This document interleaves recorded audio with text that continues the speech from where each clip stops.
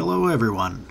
I have to make a couple of new valve stems for the plumbing shop at work, and this has a double start stub Acme thread.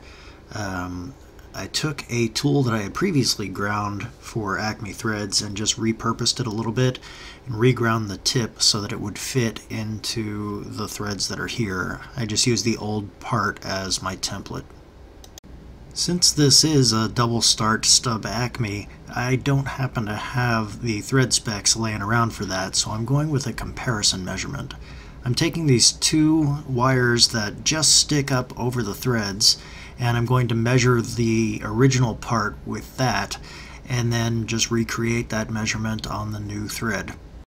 These wires are really far apart, and I don't have a disc micrometer, so I'm going to have to do this with calipers.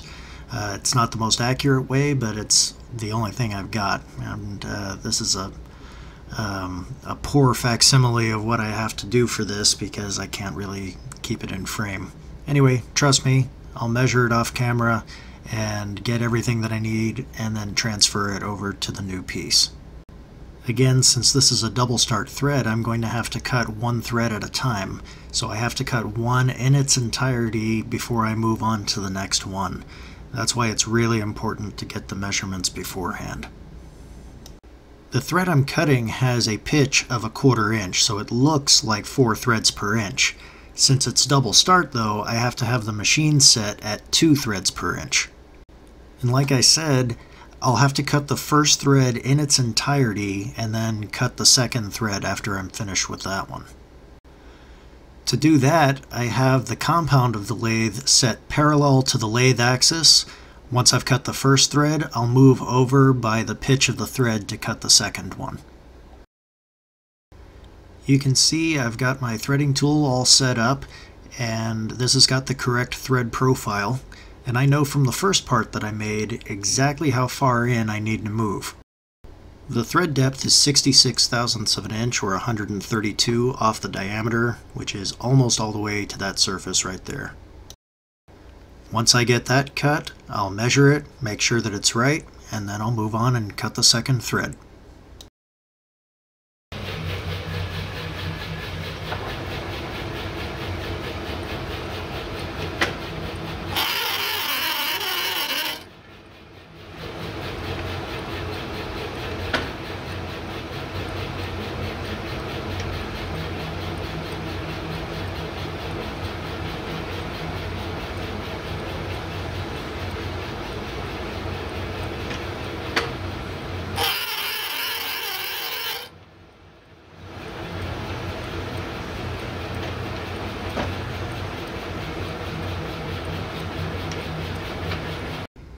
My roughing cuts were all 20 thousandths of an inch, which is really heavy, especially on a thread this wide.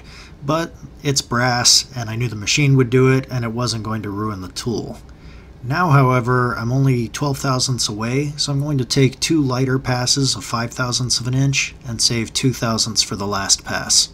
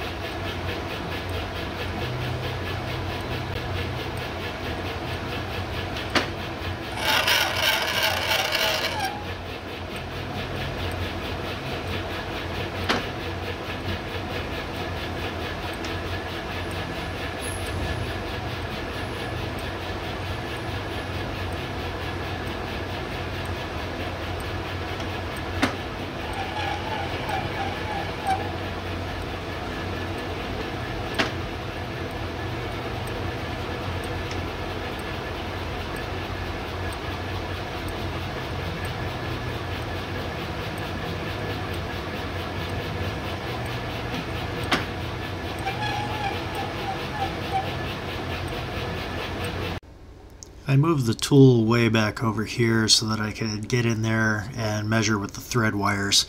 I need a fair amount of room since I'm going to be measuring this with calipers. In case you're wondering, this is a Monarch lathe that we have at work, and it is a beauty to thread on, mostly because it has this feed release here. When this hits the knob over here, which of course you can adjust back and forth, and that's a fine adjustment, it kicks the feed out. You can make all your adjustments so the tool stops right there in the thread relief, and then you just reverse the feed using this handle right over here to get it back to the beginning of the thread. All I need to do is engage the half nuts the first time, and the feed rod can only be engaged at one spot, so it will always follow that thread. You can actually thread at much higher speeds than this. I'm currently at 59 RPM, but I could easily go quite a bit faster. I think this is going to be pretty much impossible to do while holding the camera, but what I'm going to try is putting 2 wires up here and the third one down on the bottom, and then measuring across with calipers down the axis of the machine. Again, I'm using calipers for this because I don't have a micrometer with a wide enough face. Even if I had a disc micrometer, I'm not really sure the face would be wide enough to bridge the gap between these pins. So I'm going to use calipers. I know it's not ideal. Please don't flame me down in the comments. I'll do the measurement off camera because I know I'm not going to be able to do this one-handed. So I'll be back in just a moment. My thread is looking good and I'm ready to cut the second one. I'll cut that to exactly the same depth as the first one using the crossfeed. But first I need to move the tool over by the pitch of the thread using the compound. The compound is set parallel to the lathe axis as I mentioned before, and I just need to move the tool over where it needs to go. I'd like to point out that this is only one way to cut multi-start threads, and it's a very reliable one in this case, but I'll do a video in the future on cutting multiple start threads in different ways. Before I cut the other thread, I need to make a few other adjustments to the machine. First and foremost, I want to verify that the second thread is going to end up in between the first one, and it looks like it will. That's pretty centered. I'd say that looks quite good, in fact. The other thing I need to adjust is the feed stop on the machine. So I'm making sure that my tool is well away from the part, and I'm going to turn it back on and see where it stops. Now you can see I've got quite a lot of adjustment to do to get it to land in that thread relief. I'll do that off camera because that's not the subject of this video. We're ready to go for the second pass, and I'll go ahead and speed this up so you don't have to watch it in real time again.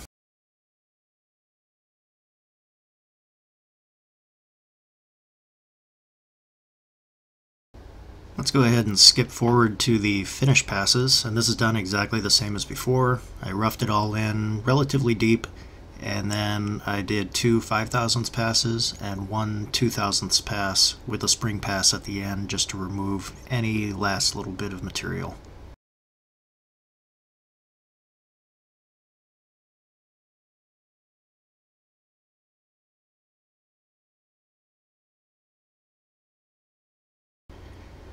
Well, that's my thread all done. I'll measure the second thread as well, of course, and I'll actually measure them at the same time. I'll do that off camera again.